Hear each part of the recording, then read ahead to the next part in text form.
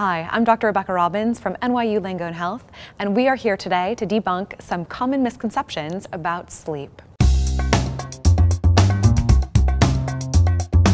Adults need 5 hours or less of sleep.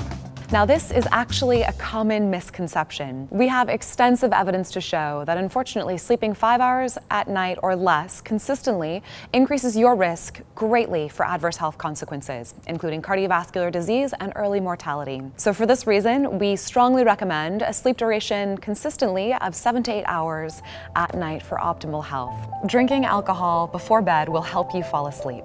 Now, many believe that alcohol, a nightcap, is a good thing for sleep. It'll help you fall asleep and improve the quality of your sleep. But this actually is a myth. It may help you fall asleep, but it dramatically reduces the quality of your rest that night. It continues to pull you out of rapid eye movement and the deeper stages of sleep, causing you to wake up having maybe spent time sleeping, but not feeling restored. Watching TV in bed helps you relax before sleep. Unfortunately, television watching is not an optimal way to relax before bed.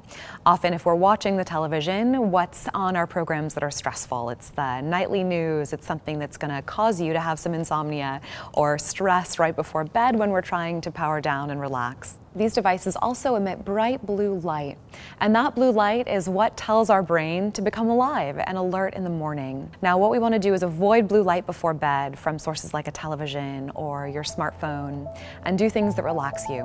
When having difficulty falling asleep, it's best to stay in bed and try. Unfortunately, if we stay in bed, we'll start to associate our bed with insomnia. If you're lying in bed and trying and not succeeding, it's the same thing as going to the gym, standing on a treadmill and not doing anything. Trying to fall asleep is important, and it actually does take the healthy sleeper about 15 minutes to fall asleep. But much longer than that, make sure to get out of bed, change the environment, and do something that's mindless. Keep the lights low and fold socks. Hitting the snooze button is better than getting up right away.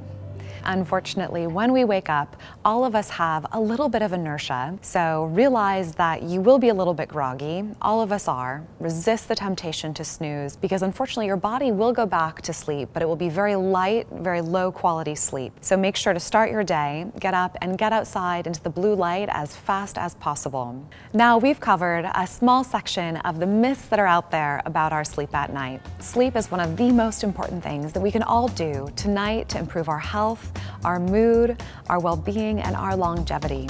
Sweet dreams!